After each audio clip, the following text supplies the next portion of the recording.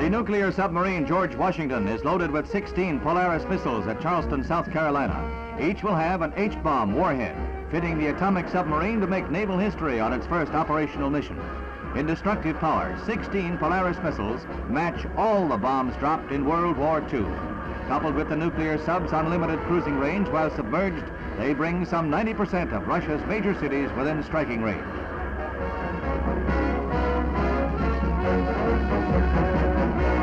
The George Washington, practically invulnerable to attack, will rove the seas for months before returning to base, an awesome deterrent to any aggression against the free world.